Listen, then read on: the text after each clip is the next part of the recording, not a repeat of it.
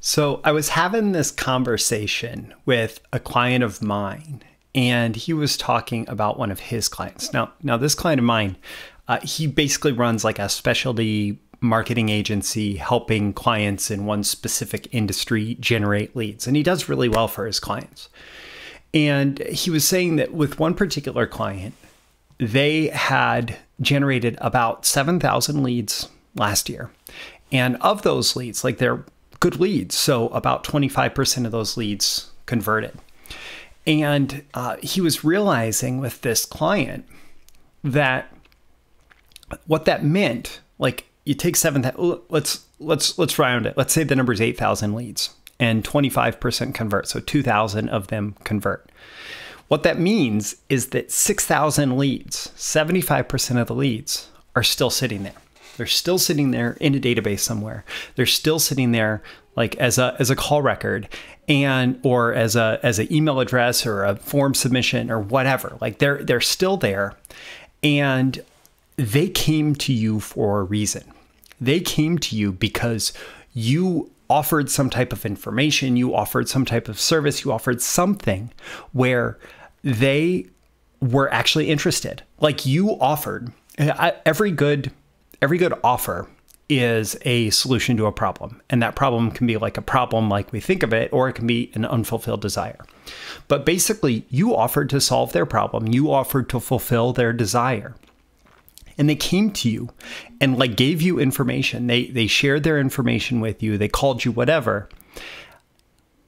And the only reason that they were willing to do that is because on some level, they were interested. They were interested in doing business with you. And then for whatever reason, they weren't converted. Now, in this particular case, like these people, when they're not converted, what happens, and this happens with most businesses, I mean, a really good direct response business will never let this happen, but that tends to be the exception, not the rule. In most businesses, what happens is those leads don't get very much follow-up. They don't get very much, they don't receive much information from you after. They don't receive offers in the mail. They don't receive any kind of consistent contact that is bringing value to their lives, that is helping them make the buying decision in your market, that is actually bringing them closer to the sale, that's getting the people who weren't ready to buy then but are ready to buy now to raise their hand and say, hey, talk to me now because now I'm more interested, or now I'm more ready for your offer. So like using the market awareness model of a market moves through the phases of being unaware of the problem that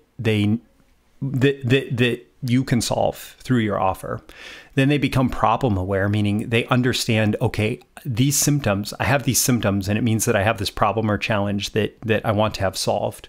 And then they become solution aware, meaning they become aware that there is a generic solution, like it's possible to solve the problem. So they start looking for, how can I solve this problem? And then they become aware of you, your specific solution, your product, your service, whatever it is. And then they become ready for a deal. So if you do lead generation and 25% of your leads converted, that means when you did lead generation, probably about 25% of your leads were kind of in that they became you aware, like they really understood your unique solution, and they were deal ready, like they were ready to take action. And for whatever reason, like we go through times in our lives where we're not ready to buy one particular thing or another, but I equated it to like selling cars or buying cars. When you start shopping for cars, you actually start shopping like months or maybe even years ahead of when you're actually going to buy your next car. You start to notice other cars that are on the road. You start to think, what kind of car, like, would I be interested in that kind of car? Would I be interested in that kind of car? And you start to like set your sights on some different cars, and you're thinking about it and you're thinking about it. But then something happens, and it's like a switch goes off in your brain. So you have become problem aware. For a while you're unaware. You're like happy with your current car, right? Then you become problem aware, meaning like, oh, I would really like to replace my car. And then you start looking around and you identify different cars that are on the road and you become solution aware. Like, yeah, I like, maybe I like trucks, or maybe our next car needs to be a minivan, or I'm ready for a sports car, or whatever it is, right? But you define like, oh, I'm interested in this. And you may even narrow it down to some specific categories, which means you become you aware, like you become aware of the specific brands that you're interested in, the specific models that you're interested in. And so you start looking and looking, and then something happens, that switch flips, and suddenly you're like ready to buy a car. And as soon as that switch flips, you're like usually 1 or 2 weekends away from just hitting the car lot and getting the car, going to the dealership, talking to them, whatever. Like you get that car really quick. And that's how car buying happens. And it's not just how car buying happens. It's how so many things happen. So flipping that back to coming from like the business side, the marketer side, the salesperson side, most of the people who come into your business are not at that phase where they're like, with the dealership, it's actually really rare that someone walks into a dealership and like start shopping until basically they're deal ready. They may be picking between models, right? But they're basically looking for a really good deal.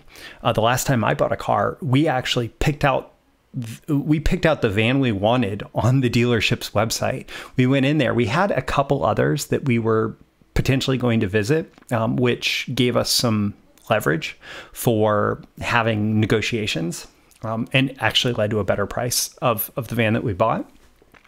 But we were basically ready. The thing with other types of lead generation is oftentimes you get people who are a little earlier on in the buying process. And so they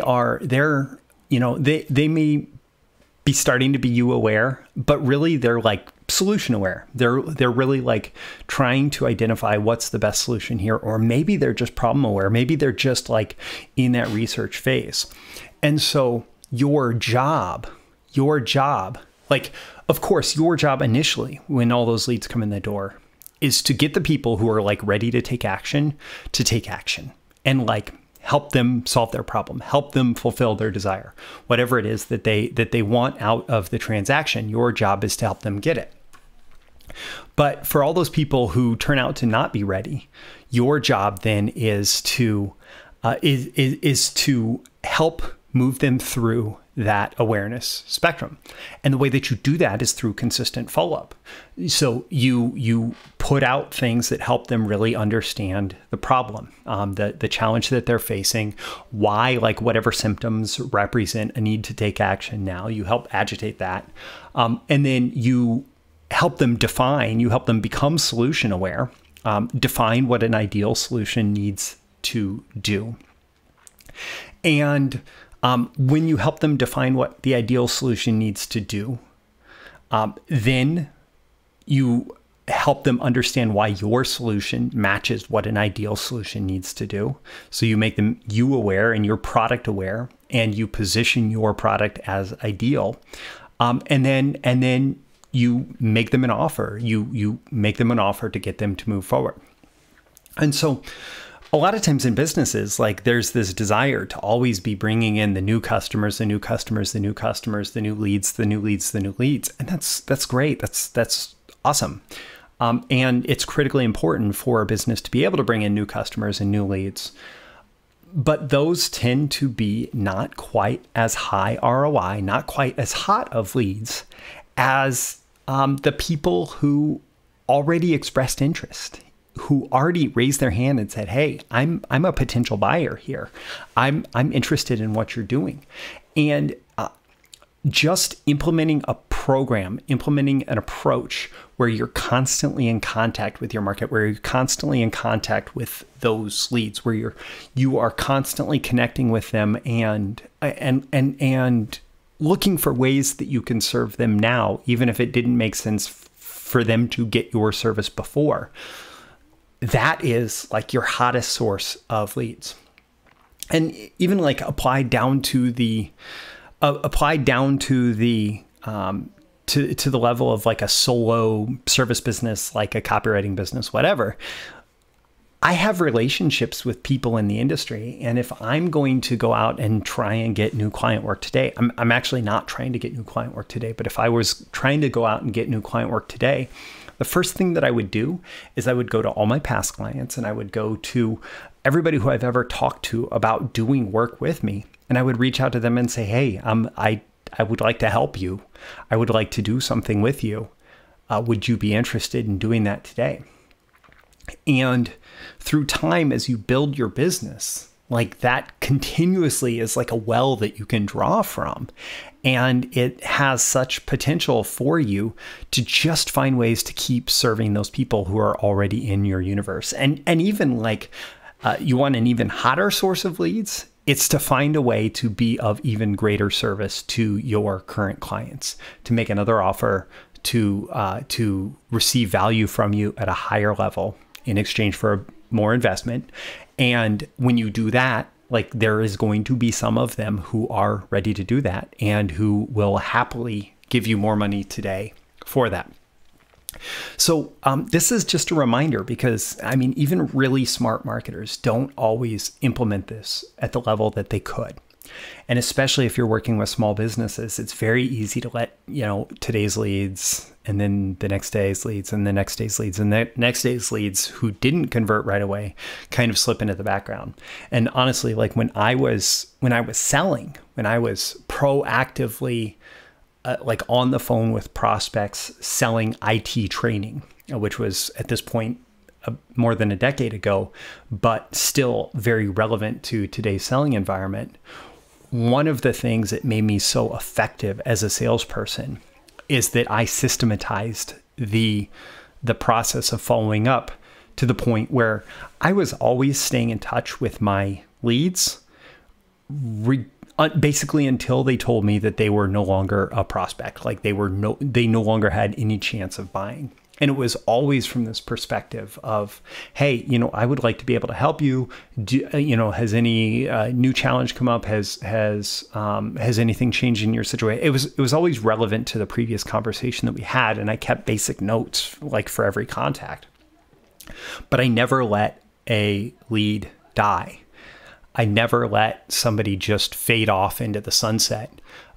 Versus continuously contacting them until they say, well, you know what, we bought this different solution, or you know what, we're just no longer in the market. But most often what would happen, it was just a matter of time, whether that was 5 contacts or 25 or more contacts, it was just a matter of time before that person who expressed interest up front turned into a, hey, check your fax machine because you have a $30,000 purchase order coming. And yeah, I mean, that to me was a great, powerful lesson about how hot these leads can be, even when they were leads that other salespeople would have given up on, after 5 or 7 contacts or whatever internal rule they use for when somebody's no longer a good potential customer. So that's the lesson that I have for you today. My name is Roy Furr. This has been a video issue of Breakthrough Marketing Secrets. I hope you've gotten a ton of value out of this. I would like to know, actually, I'm doing this thing where if you'll leave a comment below, I would really appreciate it, that actually rates this on a scale of 1 to 10. How much value did you get and why? What was your biggest takeaway? What's your biggest action item? What are you going to do as a result of watching this? So check that out and leave a comment below with your rating and why you found it valuable. Also, make sure you click that like button before you go so you get more content like this delivered to you in the future. Also, so the magical algorithms of the internet know to share it with more people like you who can get value from it. If you know somebody in your life who would get value from this directly, you can share it with them directly. And subscribe. Follow me here. You can also go to breakthroughmarketingsecrets.com to get my daily emails Monday through Friday covering marketing, copywriting, business building, selling, and more. Everything relevant to growing your business through direct response, advertising, selling, marketing, etc. Plus, I am releasing new trainings that are exclusive to email subscribers. So you'll want to check those out as well. And the only way you're going to do that is by going to breakthroughmarketingsecrets.com. Now, before I go, I do want to say I'm going to throw in 2 more links I'm going to throw in 2 more links in the description. One is to the Message Market Match Golden Key video that I recorded recently that really talks about the market awareness spectrum and copywriting and how to structure your message based on the different levels of awareness that people are at, because that's a way to go much deeper. If you haven't watched that yet, you'll want to check that out. The link is in the description. Also, I have a training called the Most Valuable Customer Strategy that talks about how to maximize the lifetime value of every customer that you work with by addressing 11 different points in the customer lifecycle that I think is incredibly relevant to this. So you'll want to check that out as well. Again, the links are in the description. And again, my name is Roy Furr. This has been a video issue of Breakthrough Marketing Secrets. Thanks for watching. I hope you have gotten 10 out of 10 value. That's my goal every time. And I look forward to seeing you again in your next video issue. I'll see you soon. Bye.